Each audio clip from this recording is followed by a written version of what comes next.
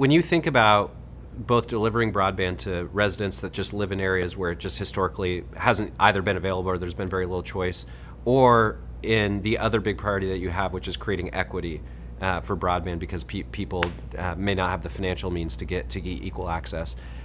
As you're thinking about your strategies on how to deliver simultaneously on both of those things, how important has public-private partnership been to that? I know there's federal broadband funds that have been available, but are you leveraging private sector as well to help you go address some of these challenges? I mean, yeah, exactly, because this is going to take a village to make this happen. This is not one or two people. This has got to be a unified team approach, and our supplier community needs to be a large piece of this activity here. Many of our suppliers have critical data elements that we need to have access to.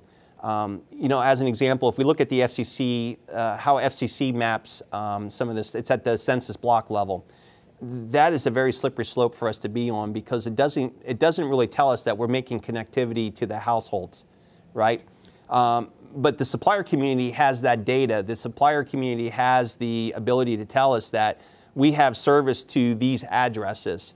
We can start overlaying other data then that starts telling us what's the racial subdivision composition across these households, and are we truly now starting to achieve the equity numbers that we're looking for and getting those numbers up to 80% or even greater if we're lucky enough to make that happen.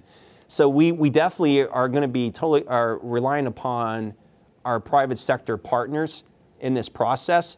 And we're counting on that, and we're counting on the private sector to be very collaborative in helping us figure out how to solve some of these opportunities that are out there because, again, we can't do it ourselves. We need everybody, and like I said, everything's on the table as far as in the toolbox goes for us to make use of and deploy. So whether or not it's wireless, whether or not it's more mobile focused, whether or not it's fiber focused or cable, all those solutions are on the table for us to achieve the outcomes that we're looking for over the next 4 years.